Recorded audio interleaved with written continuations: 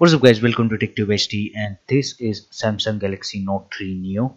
Now as you know guys, Samsung Note series provides a stylus that is called S Pen, and today I'm going to show you how it works and what's inside the S Pen. So let's get started.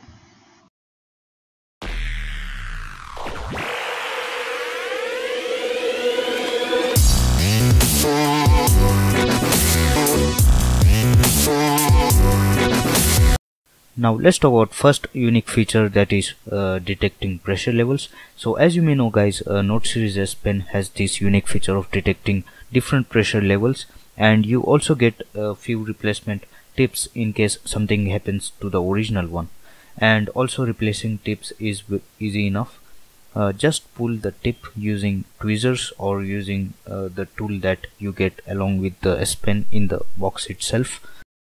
Now there is no other way you can disassemble this S Pen with a perfect manner. The only thing you can do to open it is crush the plastic body carefully in order to not to damage the circuit.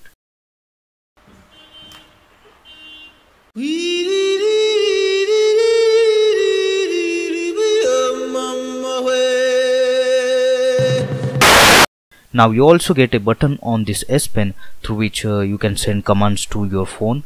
And the interesting part is you don't have any power source inside the S Pen.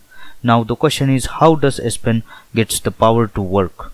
To understand how it works, first of all you need to know how wireless charging works. As you know guys, wireless charging does not need any direct contact to work.